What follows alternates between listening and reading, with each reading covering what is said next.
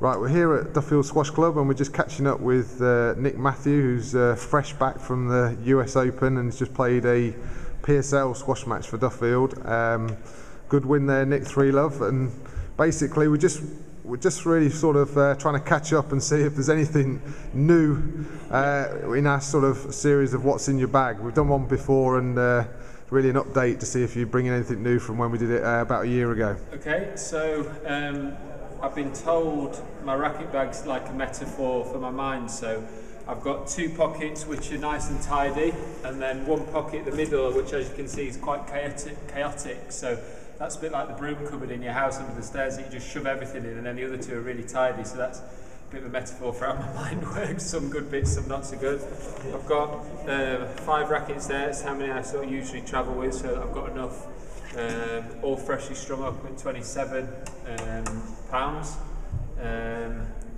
Yeah, what string is it that you? I use Ashaway Paranix, so 118 I think. So yeah, they're all freshly strung. I'll get them restrung tomorrow, ready for the Worlds, and I won't touch them until sort of the day before, so they're nice and fresh. People have commented I always seem to use yellow on my match grips, but as you can see on other ones that I practice with, there's some blue, there's some grey there, whatever, and then I just keep my stencil. And if you notice the black book on all my opponents, which I won't tell you about, I keep that to myself, so I should, hopefully no one will steal that. The other neat pocket is, got my trainers, they're my runners, and they're new squash shoes actually, a new plug for my new high-tech shoe that's just coming out now, so I'm going to be using this. The Worlds has probably come a little bit too soon, but Qatar I'll hopefully have a summer foot. So you're definitely going to be wearing I'll be wearing this one, I promise. So yeah, skipping rope for warm up and stuff, keep that in there so it stays nice and dry.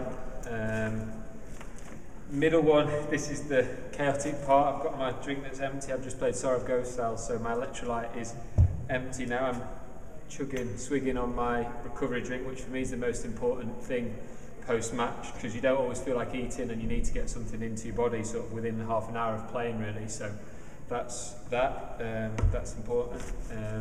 Just spare shirts. Have my my watch, my interval watch I use for training.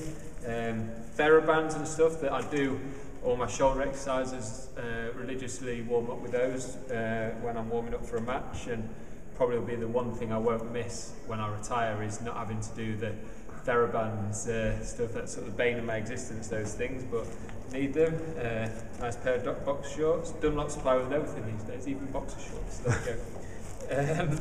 Yeah, a million sweatbands, iPod for warming up, all my gels and energy bars and one thing and another. So that pocket, as I said, it's a bit of a mumbo jumbo pocket, a bit lottery there. This is, you don't want to go in that end one, that's my dirty kit. Neil Gowrie calls this racket bag the Inception bag. I think the old Dunlop racket bag didn't have enough pockets, so this one's got pockets within pockets. So there's a million and one hidden compartments. So this is another compartment here with loads of hidden ones. I've got things, compeed and tape to tape up my feet if I ever get blisters. I've got my contact lenses so I can see, grips, balls, hockey ball which I use for my plantar fascia. I roll it under my foot every time before I play. Golf ball, same sort of thing if I want to get into sort of smaller areas. Tennis ball, which I use sometimes to warm up to. If anyone's sort of seen the game, we play tennis on the squash court, just throwing the ball and you've got to catch it before it bounces twice, and it's a bit of a movement game to warm up, so I sometimes do that. It's a bit of a fun warm up. And then balls, spare shoelaces. Tom Richards, take note. He breaks his lace, and then I had to lend him one in the British Open last year. So. And yeah, that's just about it, really. That's it, brilliant. Okay, well, thanks a lot for taking the time to see what's in Nick Matthews' squash bag. Cheers.